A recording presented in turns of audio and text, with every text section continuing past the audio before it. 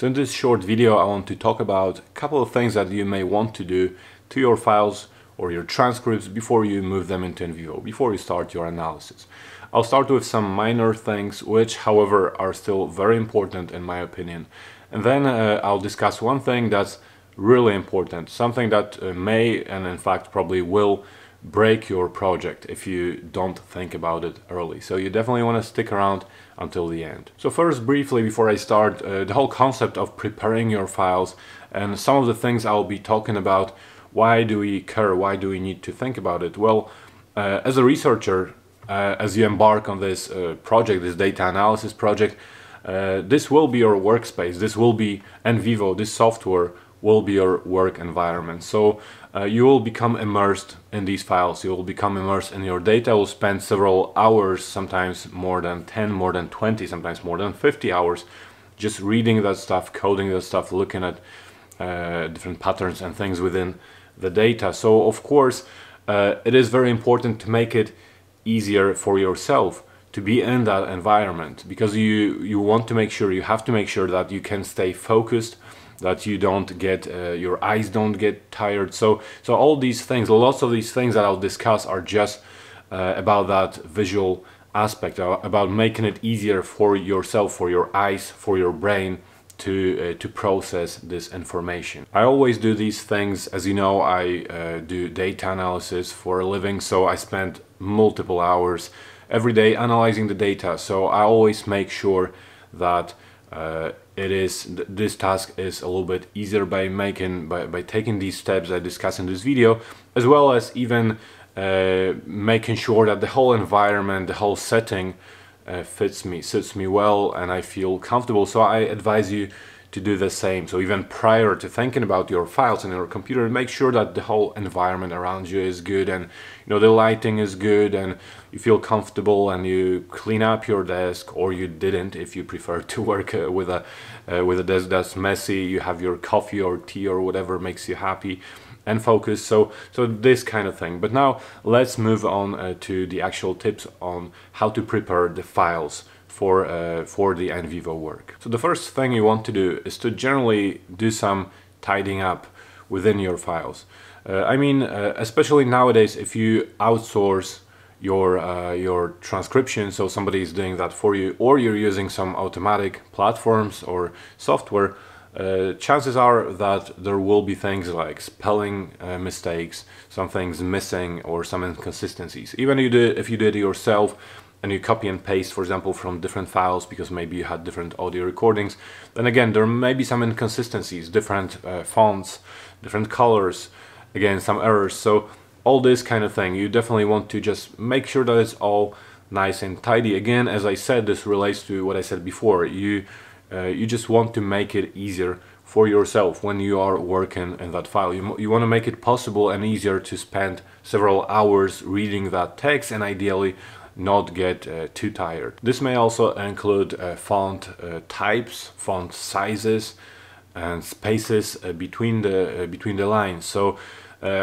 in general, you want to be using quite a large font. So again, I'm not talking about some huge fonts like 35, but 12, 13, 11, rather than 7 or 8 or 6.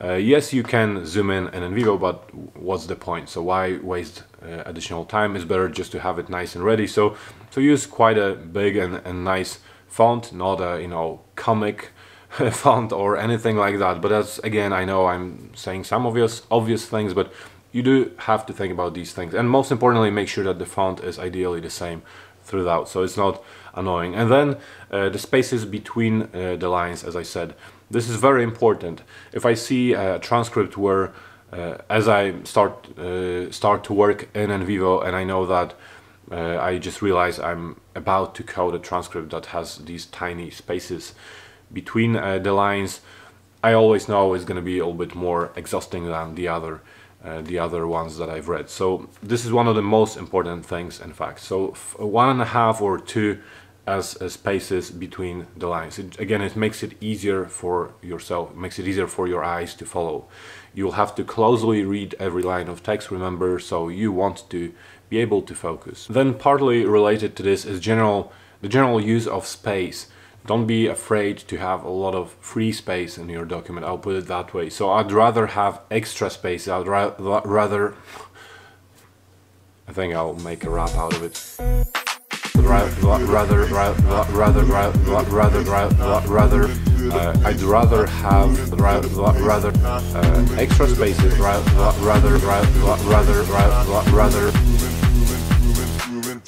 extra spaces. I'd rather have extra spaces or unexplained extra, space between the paragraph than not have any spaces. So the extra space you can just scroll through, but if you don't have any spaces, you just have everything is cramped closely. Again, it's just difficult to follow and you get tired very quickly. So use different paragraphs, use spaces between paragraphs, distinguish between the question and the answer. Just make it again just nice and tidy and easy to read. And this kind of leads to another point, namely the use of different heading styles in Microsoft Word. So you have different heading style, heading 1, heading 2, paragraph, and other options, and you may want to consider using these different styles for your speaker names. And now, when would you consider doing that? So firstly, just for clarity, just to make it nice and tidy, of course, as I have been saying throughout this video. But secondly, and this is very important, if you plan in NVivo, if you plan to use the feature of auto coding, then you have to use the different paragraph styles. So now, if you're wondering what auto coding is and you don't know, then let me tell you, it's not what you're thinking, or it's not what you're hoping it is, because unfortunately, as much as I'd love it to be the case, NVivo or auto coding will not code your data automatically or do your analysis for you. It's just a feature that is useful in specific circumstances. I do have a separate video about this, but in a nutshell, auto coding is usually used either if you're using focus group data and you want to distinguish between and code between the different speakers, to be able to know the contributions of the separate speakers, or if you have a very consistent interview guide where the same questions in the same order were asked across different interviews. So in that case, you may ask NVivo to code all these different questions and answers separately. Of course, you will have to go into detail of each answer later and code it manually. So like I said, it's not really automatic, but there is this feature. If you want to use it, then you do have to make sure that your questions are also in a different heading than your answers. If you're planning to use it for focus group data, again, you want some consistency with the speakers. I won't be wasting time on that feature here, but just remember there is this other video. If you want to use auto coding, then do pay attention to this low element. And then another thing that I was asked, how about timestamps? How about timestamps? So my answer, the short answer is generally you don't want to be worrying about timestamps.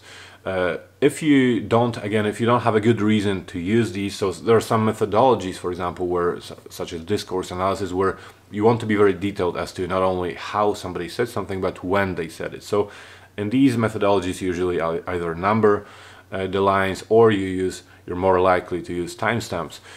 Otherwise, in most cases, you don't really need to report on that. So when you report on qualitative data, you report on the quotes, what people said, but don't really have to think about or don't have to report on when exactly they said it. So in general, you don't have to worry about timestamps. But then again, I know there are softwares and lots of these automatic transcription softwares, they use timestamps by default, which means that you'll probably have them in your transcript. And in most cases, this is not going to be a problem. So you may just keep them and import them to NVivo, even if you don't use them, unless, and this is important, and this leads us to the most important point of this video, unless these timestamps are in a form of a table. In a form of a table.